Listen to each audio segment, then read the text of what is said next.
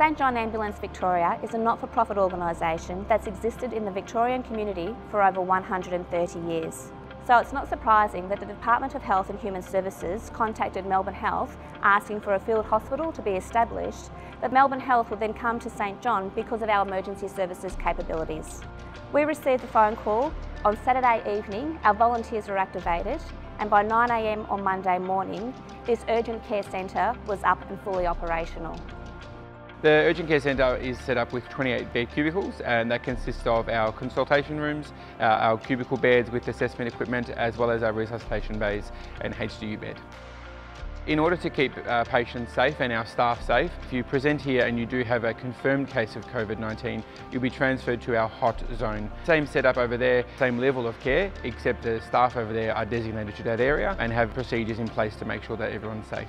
The level of care that we can provide at the acute care centre, it varies. The intent isn't necessarily to bring critically ill patients here, but if a patient does deteriorate while they're with us, we can upgrade them from a cubicle bed and move them into our resuscitation bay and to the point of putting them on life support ventilators.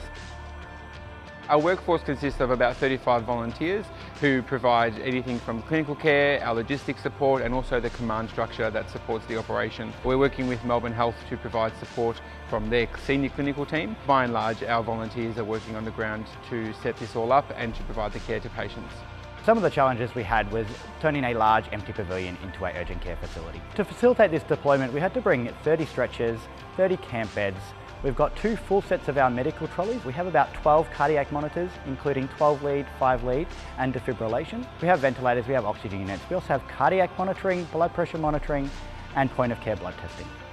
The cost of our resuscitation bay for us to set up will cost in excess of $100,000, including all the equipment and consumable items that we contain. We don't receive any recurrent funding from the government to provide this care. We solely provide it from our donations. Every member of my team is a volunteer. In about 8 trucks, we packed nearly all of our stock, all of our equipment, and then brought it all here, unpacked it, set it all up so that it was all ready to go for the clinicians.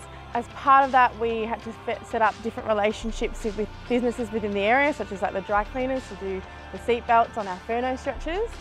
We also had to run around the different stores like Bunnings, Officeworks, Kmart to collect all of the hardware stuff or the stationery items we required to set up with all the signage, all the tape that we needed for the floors, just because we're setting up in a makeshift area, so it takes other considerations to do those things. We have 2 courier drivers and team to be able to assist if we needed to drop pathology things, go and pick up prescriptions from pharmacies, do all the other extra runaround things for extra equipment as required. Coordinating the catering with Melbourne Showgrounds to make sure that we've got stuff for the staff but also our patients if they come in. And when it comes to actually working within the facility, our team are working in a very designated area. So I have 1 person in the warm area, 1 person in the hot area, and then someone that can go between the 2. Essentially, they're there to support the clinicians in getting the equipment out of the green zone or our clean zones to help lessen the cross-contamination so we can preserve our stock. There's no other organisation that could have turned around and made this facility happen like St John has managed to do.